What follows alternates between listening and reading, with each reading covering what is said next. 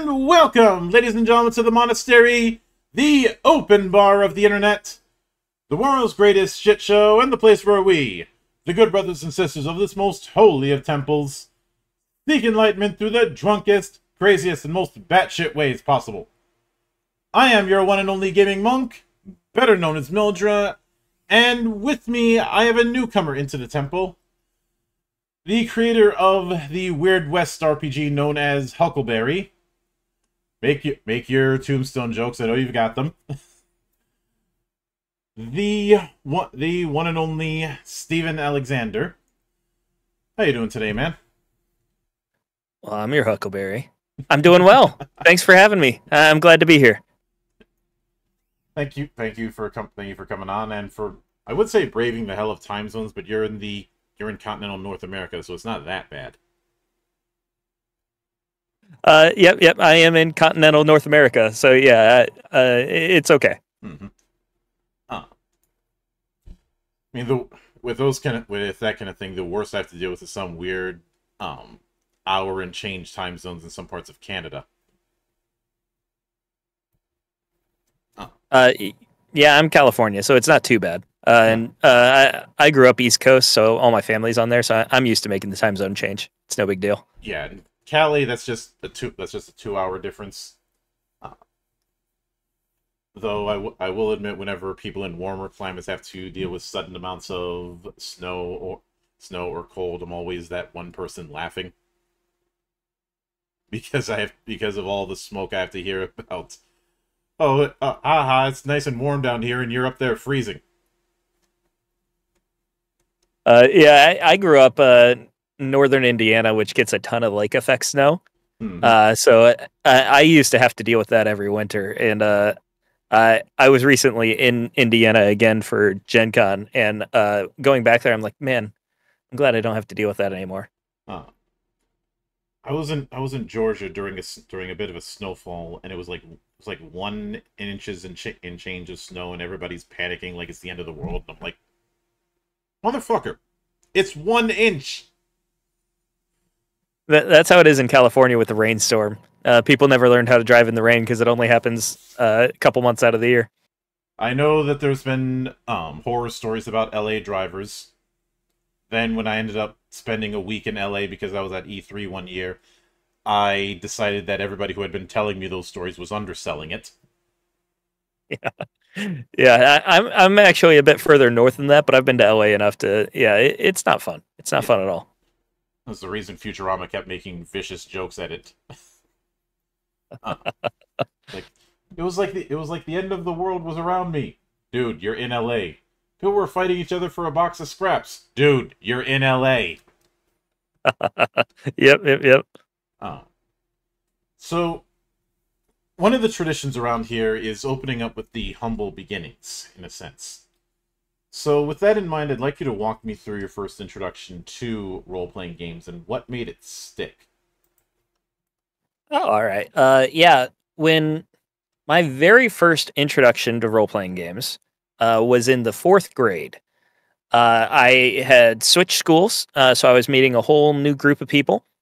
And someone I was on the bus with, we're just little kids. We got tiny backpacks.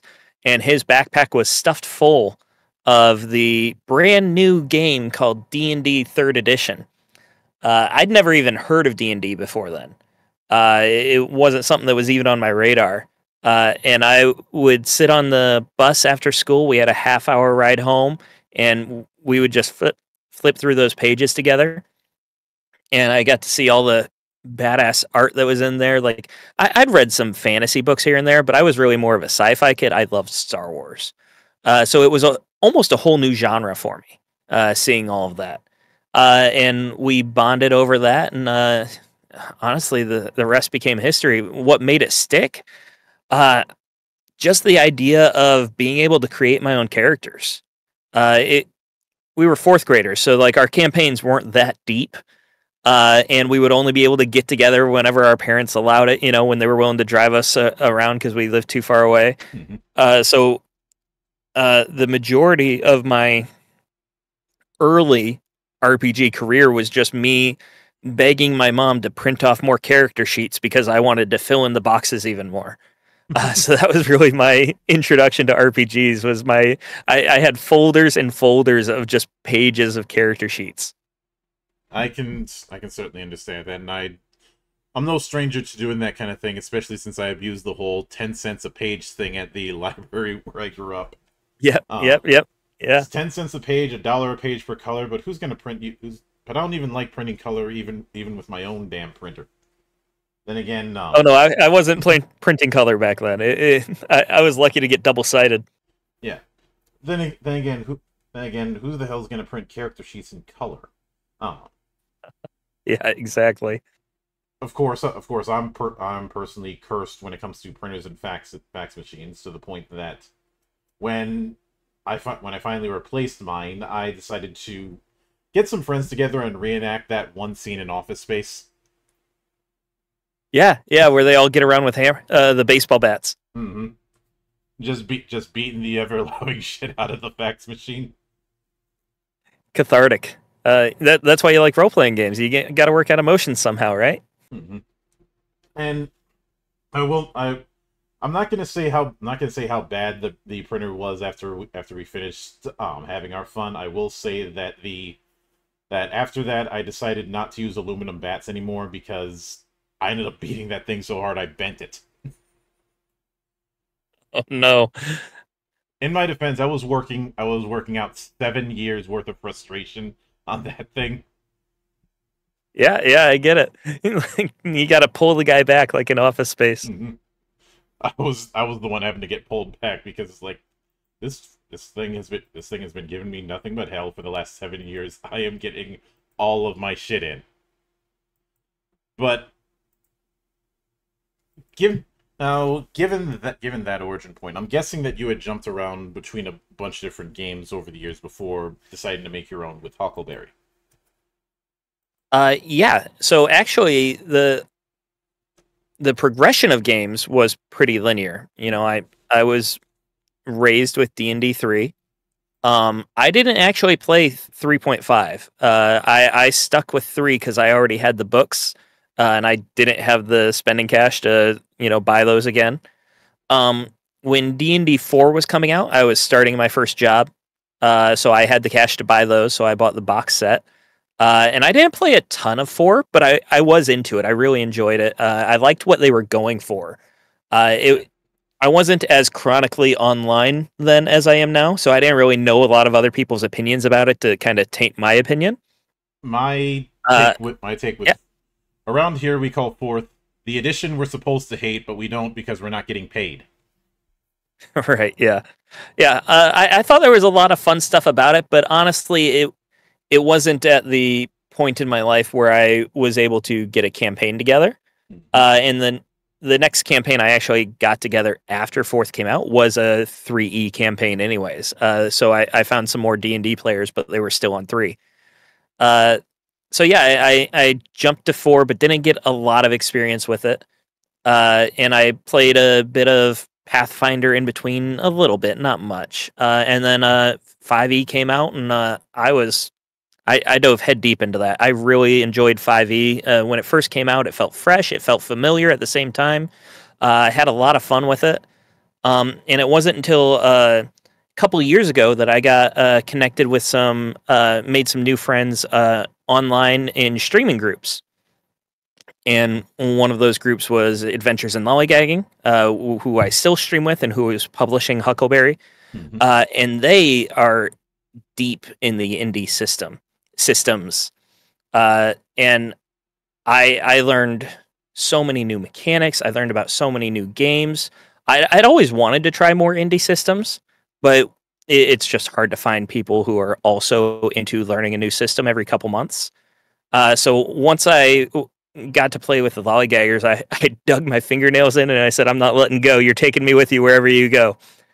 And that was a few years ago now, and I've played countless systems now. And that's It's crazy how fast everything bloomed from there. hmm and some of that we'll get into, but I want to do a bit of a a bit of word association slash lightning round with you. Consider this a really Yeah, bad Rorschach test. Um, can so do. given the fact that this is a Weird West game, as the title indicates, I'm gonna list off a few. I'm gonna list off a few names, and you can tell me if this was a game that you had were familiar with, if it was one that you had dipped into at any point, that kind of thing. Yeah, sounds good. All right. Boot Hill. I have read Boot Hill. I know it mostly by its reputation. All right. I figured that'd be the case. That's one of the obvious ones to go with. Aces and Eights. Within reach of me right now, I have a signed leather-bound hard copy of Aces and Eights. I have not yet been able to play it, but I'm a huge fan of Kenzerko, and I love the book. It's a beautiful book. Dust Devils. Dust Devils I have on PDF. I liked what I've read, but again, not been able to get it to the table. All right. Desperados. The one that was adapting the video game. I do not know about that one. You got me there. Gunslingers and Gamblers. That was that weird one that used poker dice. I actually have a set of poker dice, so there's no reason for me not to know about this, but I haven't heard of this one either. Mm-hmm. And the big one, the one that I'm pretty sure a lot of people have brought up, given the subject matter, Deadlands. I have read every edition of Deadlands. I will admit I've never played a single session. I've also never played Savage Worlds yet. There were a couple times where I was supposed to, and the like gaming schedules are the big bad evil guy. It never came around to happening. So that's kind of like my White Whale. White Whale. Yeah. I would like to play a session because I'm making a Weird West game. There's no reason for me not to have played Deadlands. But it's never happened yet. Since you mentioned dipping into that, does that also include some of the side versions of Deadlands like Hell on Earth and Noir? So it does not include Hell on Earth. I have read Noir, not played it. Okay. And for context, Hell on Earth is basically them taking the Deadlands concept and throwing it in with Mad Max. Yeah. I've seen the cover. I actually have the PDF. I've just never actually opened it. Yeah. I have way too many gaming PDFs. It's a problem. If my wife saw the receipts, I'd be in trouble. It's only a problem if we stop, and I guarantee no matter how many PDFs you have, there's more in my library. Maybe. I have not done a head count in a while, mostly because I'm afraid of the terror that's going to be in front of me. Sometimes it's better not to know. Mm-hmm. It's like Call of Cthulhu. Sometimes you want to fail that intelligence check. Yeah. Now, the Savage Worlds part is interesting because I'm pretty sure some people have brought that up since the core mechanics that you have with Huckleberry, it seems very clearly lean around die sizes rather than more than they do straight numbers. Yeah, so I've had Huckleberry described as like a weird cousin of Savage Worlds. With me not actually playing Savage Worlds, I don't know fully how close it is. Again, I've read the rules, so I'm familiar with it. But honestly, when I was making Huckleberry, Savage Worlds wasn't even on my radar yet. The core conceit for Huckleberry is that I wanted to use every single die size, and not just that, I wanted to use them as much as I can. I've got a lot of dice, and I like to roll them. Dice goblin. So yeah, essentially, I made a game that requires 2 sets of dice. It doesn't really require it. You can get by with 1 set. But to make it easier, you have 2 sets of dice, and you're rolling different sizes paired with another die of different sizes. And I wanted a mechanic that would slide up and down the scale. And that just happened to align with Savage Worlds. Given that, I think the only thing in common I see with Savage Worlds is rolling different die sizes. There's two games that I'm more reminded of looking at how things are meant to work. I'm interested to hear what games you think, because there are two games in my head that were like the biggest inspirations for Huckleberry, and I'm I'm pretty curious sure I'm if going you to be caught dead on. wrong on this. Uh, We'll find out. so given the pairing setup, the one of the first things that instantly comes to mind is Ryutama, and some of the games that have been inspired by Ryutama, whether it be Fabula Ultima, um, whether it be pretty much everything that Rookie Jet Studio has been putting out lately.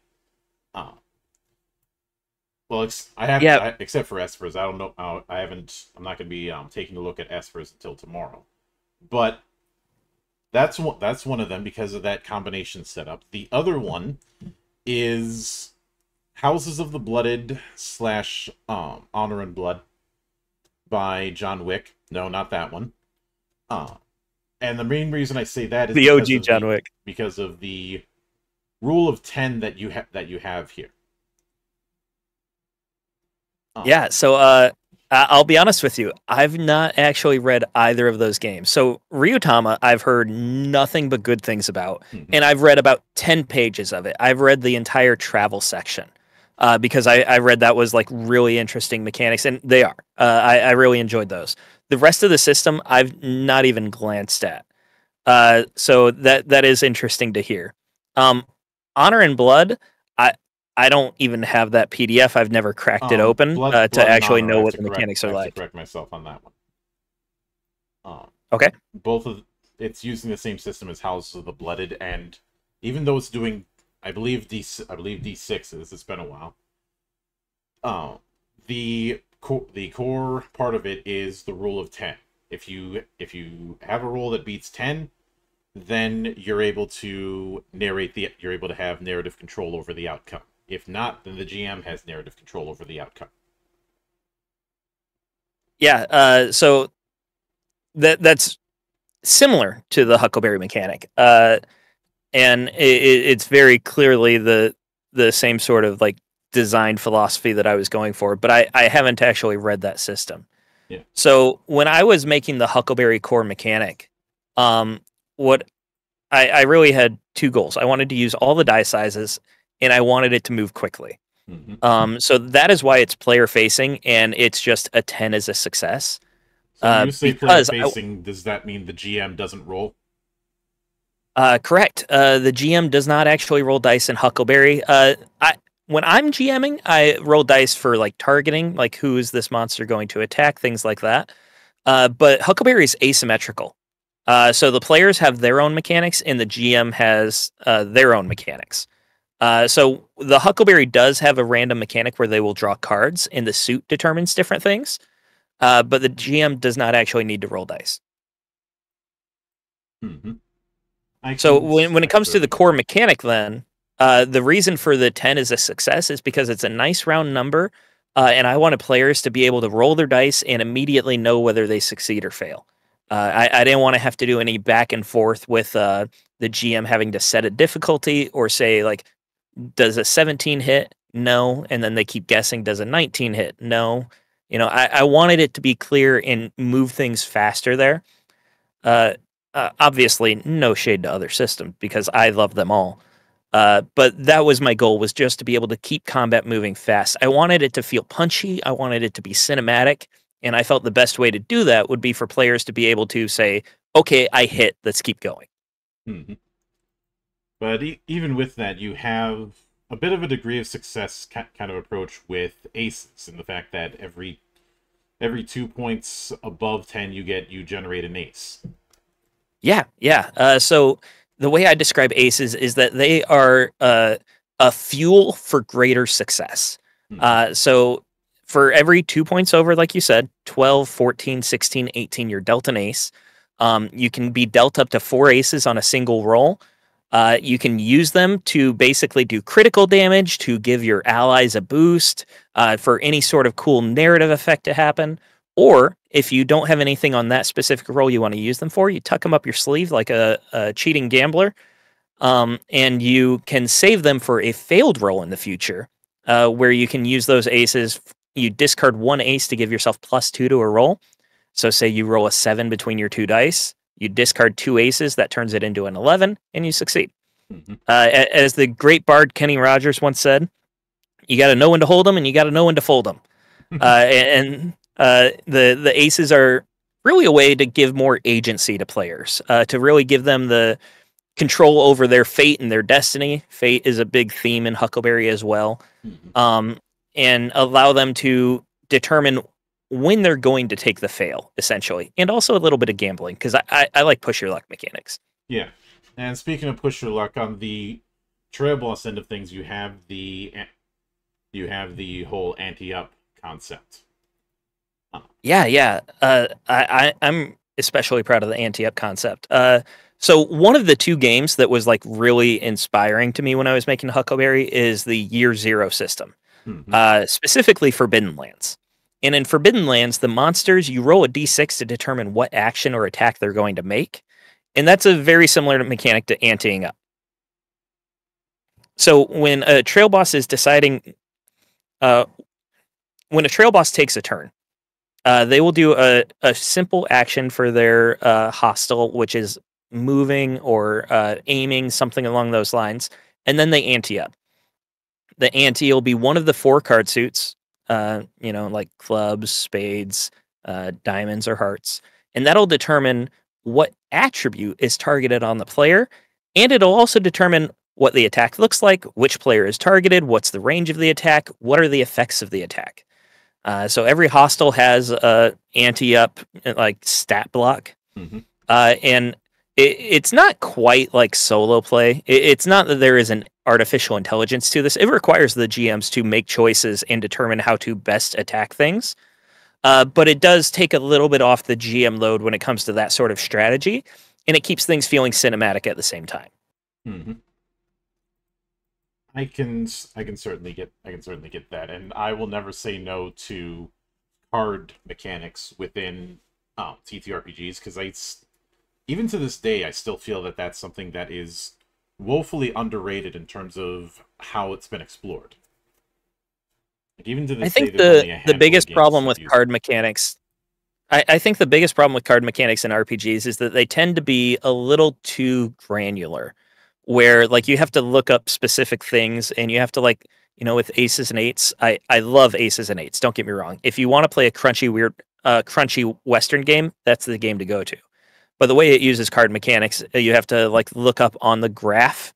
You have to pull out the overhead projection to determine things. And I think that's partly why it hasn't quite caught on, because it's associated with crunchy games. So one of the great things about Huckleberry, again, is I want things to move fast. Yeah. So there are really 3 conditions for anteing up. One is the suit. One is whether it's a face card or not. And another is whether it's an ace or not. If an ace comes up, that's good for players. If a face card comes up, that's bad for players. And then the suit determines the action. Yeah. And for me personally, I've never understood the whole card-based affair being tied to crunchier games, because my introduction to the concept was the 2 games using the Saga engine back in the 90s. Oh, okay, yeah. Dragonlance 5th Age and the Marvel Adventure game. I haven't played either of those, so maybe that's just my own connection. Yeah, neither of them are very crunchy at all. Dragonlance 5th Age is slightly crunchier, if only because it has 8 suits instead of 4. Basically taking the primary 4 and splitting it into 2 different suits. But in that thing, your health acts as both your health and your level are both tied to your hand. You're playing cards from that hand. If you're playing a card of the same suit as the action you're attempting, that card's a trump card, and you can play another one. I think it's more of there's just the brain rot of you need dice for an RPG kind of thinking, even though in reality you don't. I mean, we've had diceless games for about 30 years now, bordering on 40. Yeah, I could see that. I I definitely think there's a case to be made for trying new mechanics and new ideas with RPGs, breaking out of the traditional, mechanics that we have. But there's also a case to be made for keeping those. And I might get a little philosophical here because my brain wanders when I'm in designer mode. But accessibility for players is huge, and that's why D&D is, reigns supreme, because once people learn the system, it's easier for them to learn variations of that system, or to continue with that system. So people know how to roll a d20 and know essentially like, okay, higher number is better, lower number bad. And that just makes it a lot easier to role play, which in the end is good for everyone. The more people playing is always better, even if they're not trying new mechanics, in my opinion.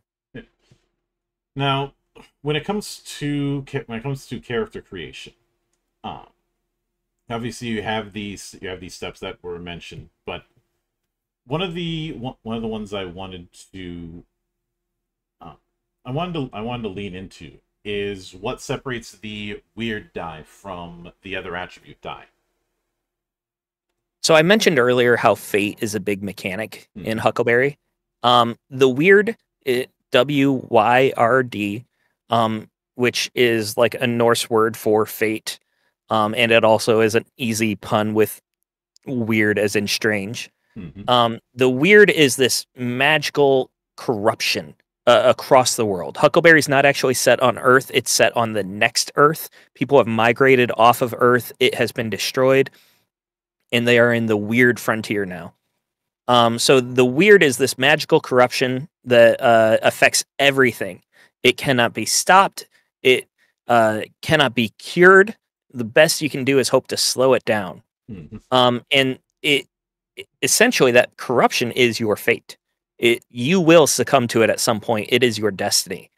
And how can you control your destiny? So that's where the attribute comes in. It goes up and down. Most of your other attributes stay the same unless you level them up through character progression. The Wyrd die goes up and down as the session progresses to show how much luck you've burned through, how much the fates are favoring you, and things like that. So that's what separates it from the other attributes. Is it, there are 4 attributes, standard attributes. It's your quick, your grit, your reckon, your spirit. And then the Wyrd attribute is the one that just is how much luck you have left to your name at this point. Yeah, I could certainly see that. And with that in mind, given the fact that one of the other aspects of the design is the traits, and how traits can be something of a descriptor. Blood, flesh, calling, dispositions, and legend. Well, I'm mostly focusing on the first 3 when it comes to this. What if somebody wanted to add a new trait in terms of their particular campaign or their particular table? What would be the dividing line between what you would consider a blood trait, a flesh trait, and a calling trait?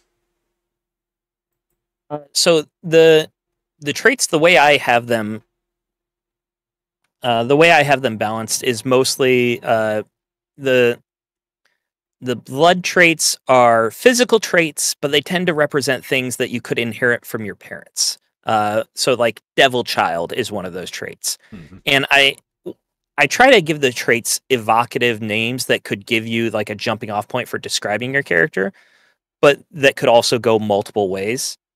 So like the Ironclad is a blood trait, and that it is intended to be like a cyborg type character, like a Wild West steampunk-esque cyborg. But also, if you want to just say that you have a fist made of iron, or something like that, that could play into that. Whereas the Devil Child, you may just have anger issues. You may not actually have a demon for a parent. Yeah. So it really comes down to the theme of the ability that I have, and that's kind of what decides. The flesh traits are physical characteristics that are unique to you, not necessarily inherited. Like Iron Fist goes along with the Ironclad. That could mean that you just are brute of a person, and when you punch, you hit hard, or it could mean you have a literal iron fist, like it's made out of the metal alloy. So I don't know if I've actually answered your question here, but essentially the way I divide them is by narrative theme, and then I balance the abilities accordingly. Mm-hmm. And there's also the fact that on the character sheet you have some check marks for dispositions and legend. Yes, that's because you can gain more traits as you progress. Mm-hmm. So you start with one disposition, which is your personality. That is personalities are complicated. So as you progress in the game, you can gain an additional disposition. And the way you keep track of that is as you train it, you just check off a box. As you train it again, you check off the next one, and then you get your disposition. Also, people change. So dispositions can change as well, which is why there's the third checkbox as well. So if you train your dispositions after getting the second one, you can just swap them out. It really adds a lot of replayability to a character. It allows you to change a character over time. Mechanically, a GM could say, okay, this disposition has changed. That's not quite rules as written, but honestly, we're GM. So rules as written only matter when they work. So, if someone has a meaningful event change their character, it makes sense for their disposition to change with. Printing the legend, you don't start with that. So the legend traits, you have to really build a reputation. And the legend traits tend to be the most powerful traits. They tend to be action-based, normally combat-based. So you have to essentially build up a reputation as a gunslinger or, great with a shotgun, something along those lines. And as you train your legend trait, you unlock a new ability. Mm-hmm. Now, when it comes to the weapon end of things, the big irons, what I do find interesting is that you almost have a bit of a tag system regarding how the weapons work. Yeah, absolutely. So traits are part of character progression, but the character progression that I wanted to really lean into was more. I wanted to do wide progression rather than tall. Mm-hmm. I wanted people to be able to expand on existing abilities and then not necessarily become godlike. So big irons are a big part of that. In Huckleberry, every big iron is a weapon, but not every weapon is a big iron. Big irons are customized. They're specific to your Maverick. They're essentially an extension of you. They represent your combat style as much as anything else. And you have to heavily modify them to make them work for you. So if you're in a firefight and you shoot down an outlaw who had a pistol, you can pick up that pistol to keep firing, but that pistol's not as good as the one that you've spent time modifying, cleaning, perfecting. It's just not going to be as good. So that's what the big iron is. The big iron is the one that is specific to you. They have tags specifically to represent different traits. Modifying big irons is an important part of the game. You spend some of your pastime tinkering, gunsmithing is what it's called. And you can, like, for a revolver, you can give it extended ammo, like you're making the cylinder bigger. If you have a tomahawk, you can silver it so it'll work against some monsters better. Things along those lines. And that's kind of where tags come in as well. It allows the mods to be a little bit more accessible. Like, you don't have to read through the list of mods. You just have your tags, and you're like, okay, this is a thrown item. I know that I can throw it without having any, at least as far as medium range, or so on. Yeah, I can certainly get that. Now, with that in mind, I suppose through that somebody could have the big iron that's just way too big, like one of those they called the Magnum Research BFR, which they claim stands for Big Frame Revolver, but we know what it really should stand for. which would then gain the bulky tag if we're tying it into the discussion. Yeah. Or just some of the...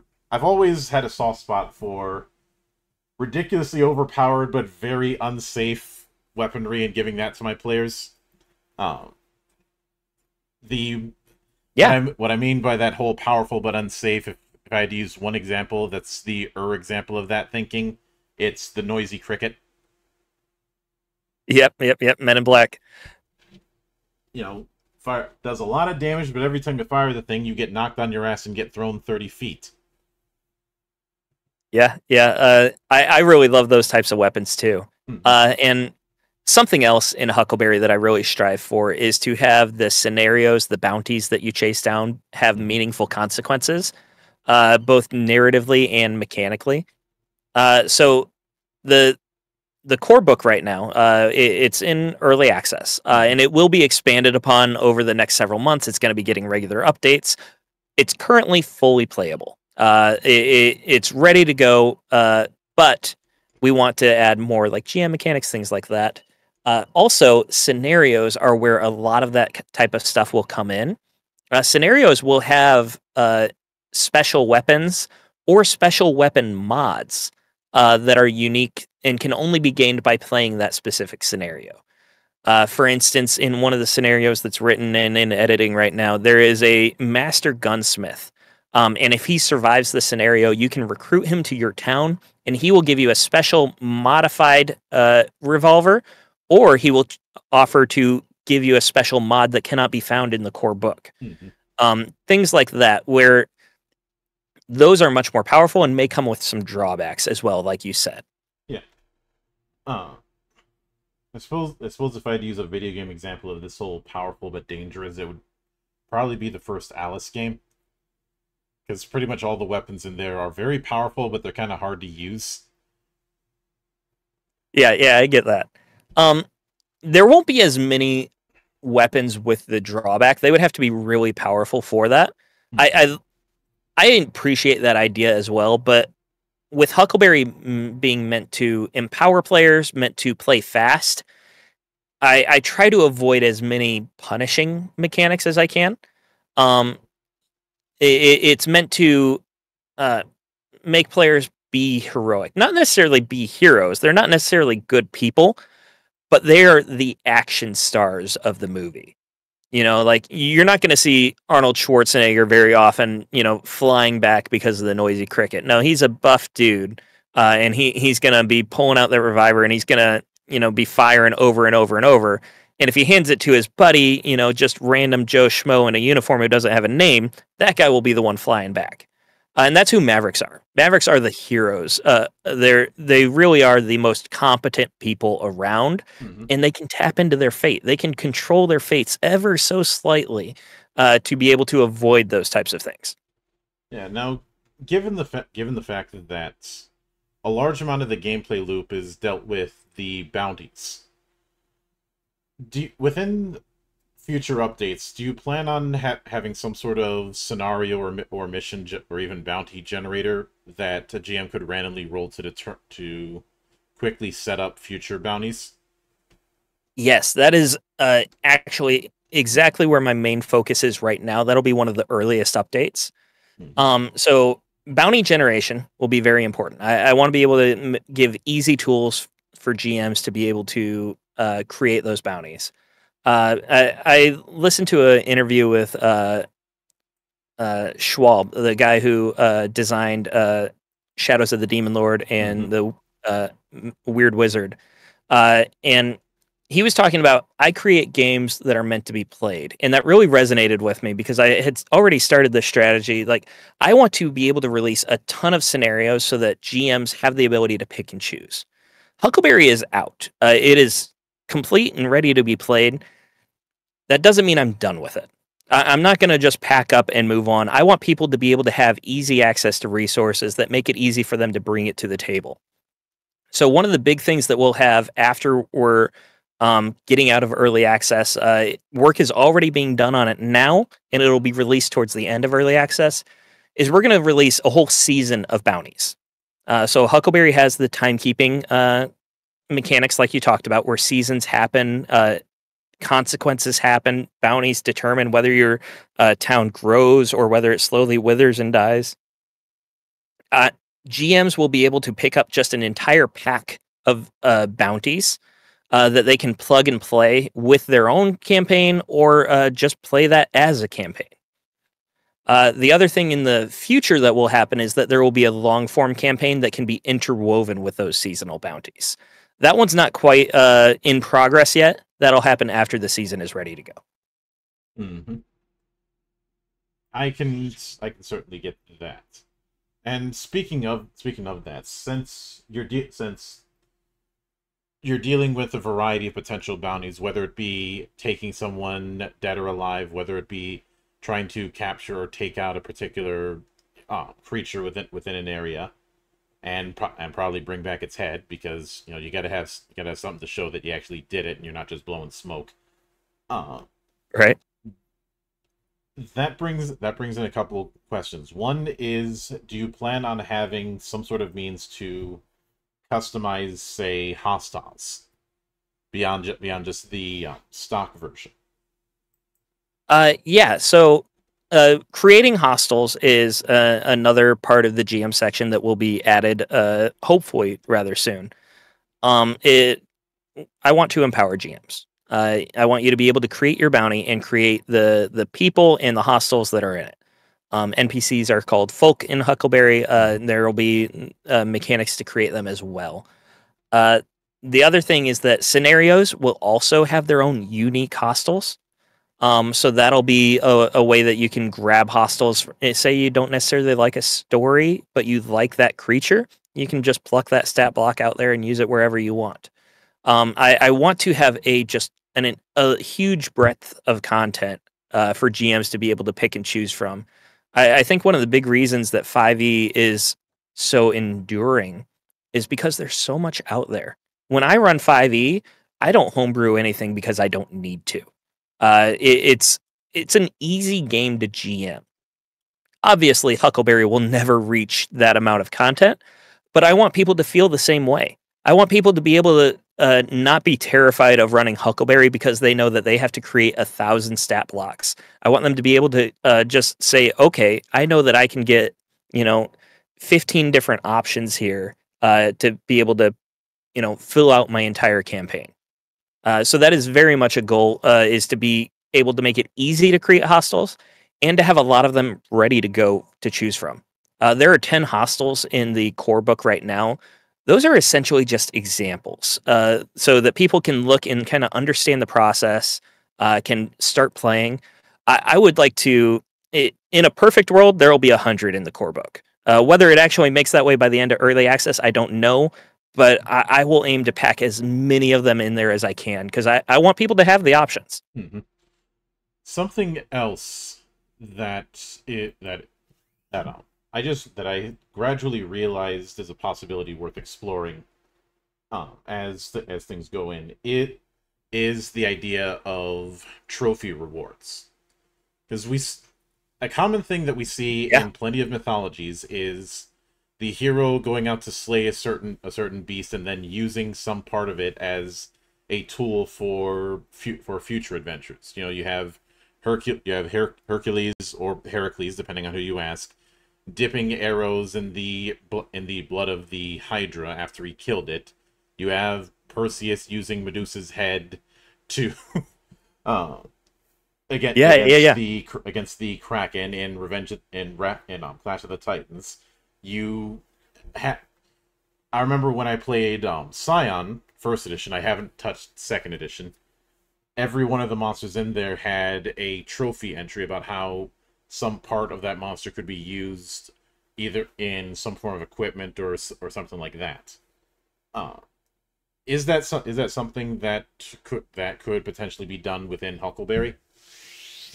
I absolutely love those mechanics, like the monster hunting mechanics, boss hunting mechanics, like Monster Hunter video games, Kingdom Death Monster, where you hunt down specific bosses. Mm-hmm. I really love those mechanics where what you chase down will give you benefits in the future. I had a lot of mechanics there. I still I shouldn't say had. I have a lot of mechanics that are along those lines. They're not ready to be released yet, but that is absolutely something that is a priority for me. I had an entire crafting chapter finished for Huckleberry, but as I was looking at the complete product, the crafting just didn't quite fit in the way I wanted it to. It was a little bit too crunchy, a little bit too spreadsheety compared to everything else in the game. So that is something that I plan on reworking, and I would like to have like, okay, you killed this monster, you get, these specific eyes from this monster have a various quality. That is a huge priority for me. And in the meantime, until we get there, that's where scenarios come in. The bounties that you'll be able to get, they'll all have some sort of unique reward. It may not necessarily come from a monster, it might come from a person, but there will be in each scenario, there will be some sort of unique reward that is specific to that scenario and that bounty. And you have to play that bounty if you want to get it. Of course, GMs can easily grab that reward and put it in a different bounty to suit their campaign. But I want to create an idea of like, if two different groups were talking to each other and they talk about the different bounties that they've chased, and they say, "Hey, did you kill that werewolf, or did you kill that giant scarecrow? And if so, like who got the reward? How did you split the rewards? That kind of stuff." I want them to be able to have a camaraderie for both finishing the same storyline. Yeah, I can certainly get that. So, with that in mind, I know it's heading into early access soon. It's in early access right now. It actually released 6 days ago, so it's very early access. Yeah, my bad. I jumped. No worries. I don't know if you've noticed, but I spend a lot of plates. No, I get it. Yeah, I am exhausted right now because I just came back from Gen Con, and that is when it launched. It launched at Gen Con. I ran several sessions of it. I had very limited physical copies to be given out. It honestly was the best launch I could ask for. I had a ton of fun. People, it seemed to be very well received. People were very enthusiastic. I didn't have a single bad session, which if you've been to cons, you know that those are quite common.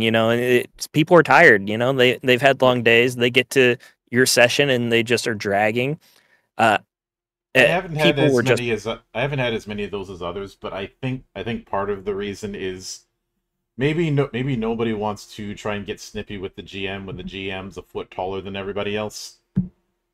That could be. I don't have the benefit of being a foot taller than everyone else, no, but I'm 6'6", so yeah. It was a great energy though. I didn't have that many no-shows. Like, with cons, oftentimes you just have one person at the table. I had a full table every time. It was just a blast. The creativity that was shown, the enthusiasm that was shown, I could not have asked for a better launch. I'm sorry, I know this isn't really related to like the mechanics of the game, but I'm coming off the high, so I'm going to talk about it a lot. Well, the temple is more than just focusing on the mechanics exclusively, but also the story of the as much the story of the creators and the creative process as anything else. Good. So I can keep rambling. Yeah, but I will note, I will end up going back to Gen Con one of these years, and I guarantee you'll know because first off, everybody's going to be running away screaming about who let the giant in the room, and second off, I'm probably going to cause some form of trouble. Not anything that'd get me in legal trouble or anything like that, but just cause a little bit of chaos. Hand out the player's handbook to somebody and they open it up and it's completely mirror written or something. Which, yes, I did that. Oh, okay. I did that when somebody asked me for my copy of the 3.5 player's handbook. I gave him a replication I made that had all the text mirror written. All right, a harmless troll. Yeah, I see what you're saying. Yeah, there's been that. I think I had some dice that I specifically commissioned to have the numbers in Braille, and have somebody use those, and he doesn't know how Braille works at all. Uh, just because he wanted to borrow my dice, he didn't tell me which ones to that he was willing to borrow. Uh, or there's been just a little bit of trolling, even if one incident is setting up a remote control air horn and hiding it in the bathroom. Oh no. Yeah, I hid one behind the toilet and just waited for somebody to go in and take care of their business. Then I hit a button and they run out screaming. Yeah, I would too. Uh, there's I've gotten the nickname the Prankster Prince, and hotels are prime material for getting at somebody. Uh, I think I did I've had some cases where just the little things. I think I put a bunch of D4s under somebody's sheets, so when they lay down, they're laying on like a pound of D4s. Okay, that's not little thing. That's straight up evil right there. I take that as a compliment. Like my job when I'm GMing, my job is to make sure everyone has fun. Um, my job is not to be the nice guy. That's just Wait. So you're GMing someone when they lay down on a bunch of D4s? no. I'm just saying that's my general philosophy. Ah, gotcha. Fun will be had, but um, I've because I've developed a talent when it comes to playing the villain, and when I did theater, um, 9 times out of 10, I was typecast as the villain character.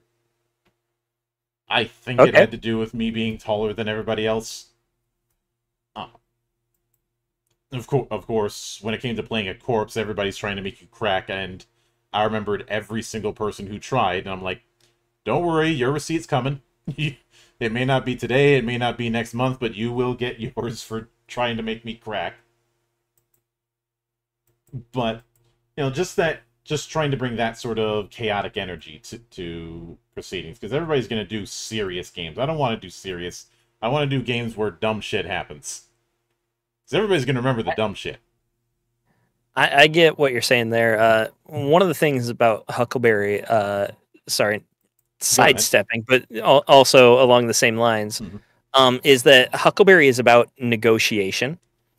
So the attributes can pair with any of the skills, and the attribute represents like the intent of how you're going about the skill. Mhm. Um, and at the beginning of every session, I say, hey, if you think that this should be a different attribute than the one I'm calling for, uh, call it out. I love that negotiation, and I love the extra creativity that comes into players' heads as they're like, what weird thing could I do to make this a grit check instead of a reckon check?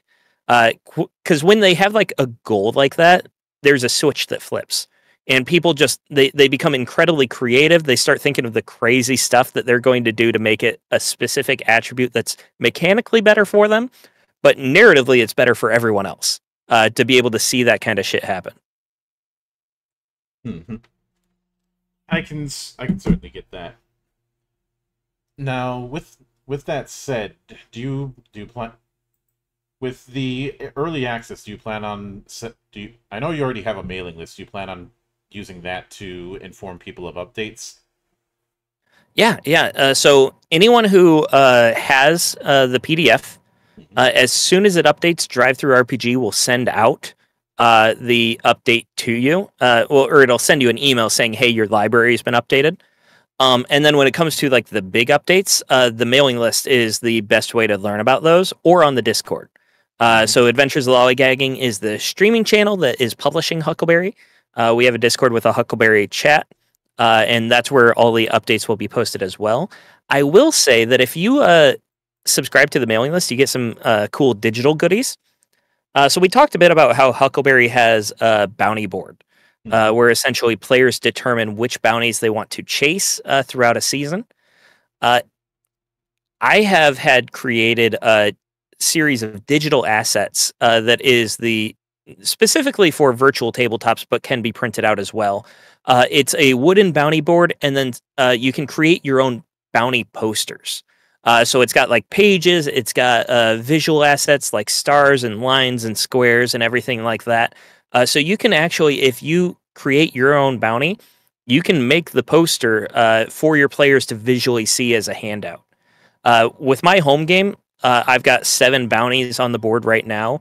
So when it comes time for the next stretch for my players to decide what to do, they get to look at those 7 options and say, okay, this is the bounty that we want to chase, or this is the monster we want to go kill right now. Mm-hmm. I can certainly get that. And I will be looking forward to seeing how Huckleberry develops. But with that said, I would like to sincerely thank you for taking the time out of your schedule to come all the way to my temple and enjoy the madness that happens here. And, of course, I'm always happy to talk shop. Yeah, and anytime you see fit to return, the door is always open. As I often say around here, drinking is not mandatory, but it is encouraged. Well, thank you for having me. I really appreciate it. And of course, a sincere thanks goes out to everyone who took the time out of their schedule to come onto the show and enjoy the madness. And there'll be plenty more where that came from, as there always is here, on the open bar of the internet. But until then, on behalf of the good brothers present and not present, my name is Mildra, I am your gaming monk. Stay fucking frosty, everybody!